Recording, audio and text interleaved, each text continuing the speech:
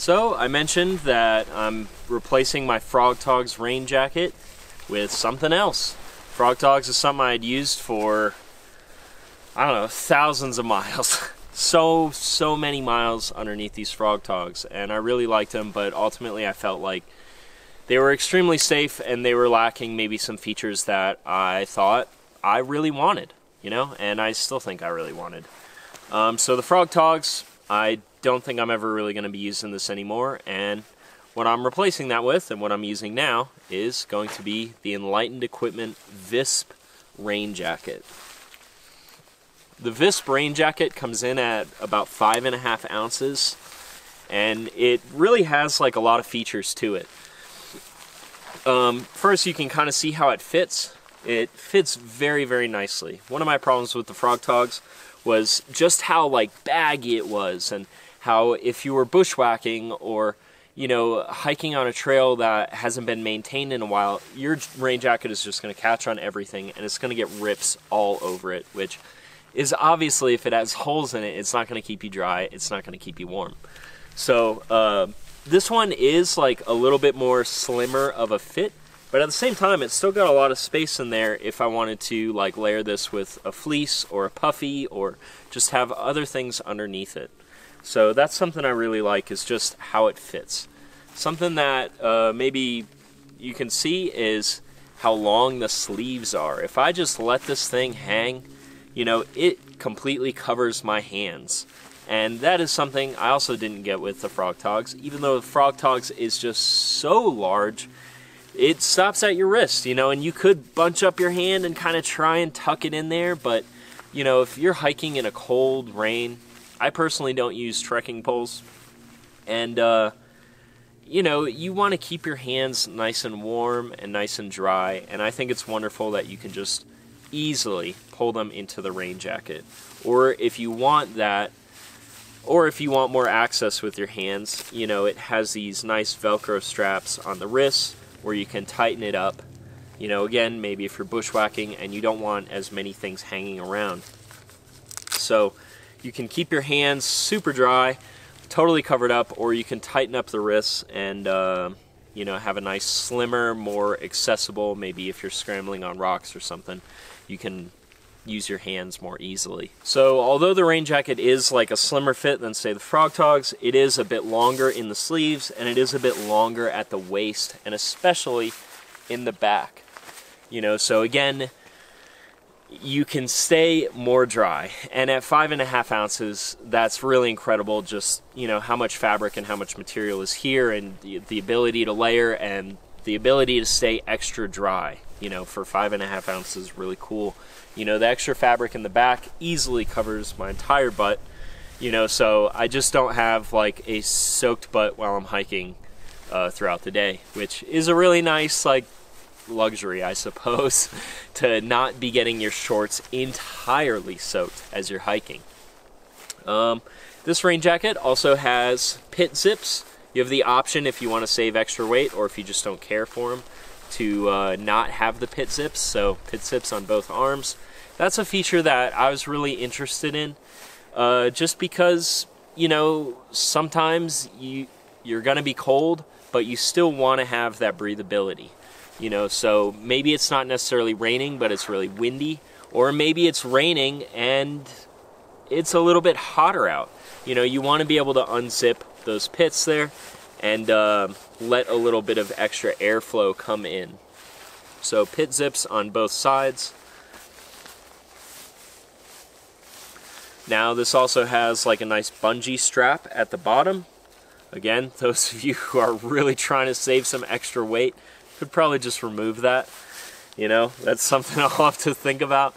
But, you know, it is nice that it's there in case you want to have it more secured and closer up against your body. It has a large hood.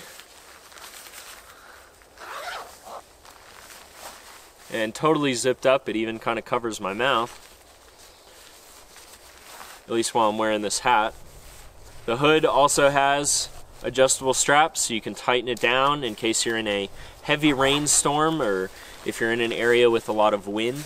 So personally, since this is the year 2020 and I haven't been through hiking this year, I haven't had the most amount of time to like test it out, so probably I'll do maybe a full review a year from now, because I've seen some concerns about maybe like the durability of this thing, since it is so extremely lightweight. The fabric is kind of thin, but you know, at least for me, I've been using Frog Togs.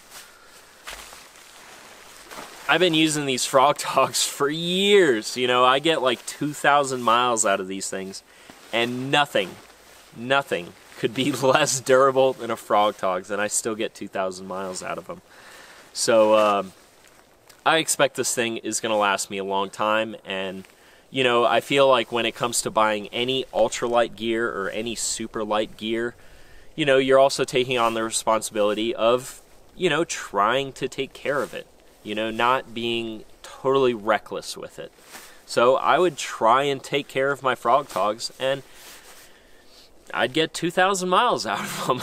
So this, I fully expect the material to last a lot longer than that. And so far, I've been wearing it just in daily use in the Arizona monsoon season we've been having here. I've been using it out playing disc golf. I've been using it on local hikes that I've been doing and little backpacking trips, just, you know, when it's really cold out and I just need that extra layer. I've actually been leaving my fleece at home and just carrying this instead. You know, because I feel like this, with the pit zips and, you know, the ability to fully unzip it, you know, and still have like a little bit of warmth being trapped in there, I felt like this was a little bit more versatile and a little bit lighter than a lot of fleeces out there. So you can use this as your primary warmth on a lot of trips as well. Yeah, personally, I don't really see too many downsides of this. Obviously, you know, it's not going to be as cheap as a Frog Togs, but kind of the biggest problem with a Frog Togs is that you're not going to be able to rely on it. You know, the Frog Togs are going to rip, they're going to tear, and they could tear at a really inopportune moment, and you could be left in a very, very dangerous position.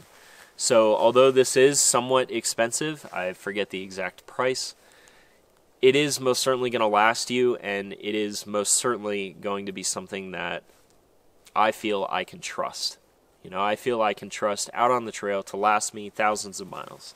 So, again, I'll probably do a review in the future after, you know, maybe next year, sometime next year this time, and just see how it's held up and see what I think then. But for now, I've had it for maybe the past, like, 6 months or something, and just using it a lot and really loving it. You know, I feel like it keeps me very dry. I feel like it keeps me very warm, and I don't really see too many negatives of it other than maybe the price tag.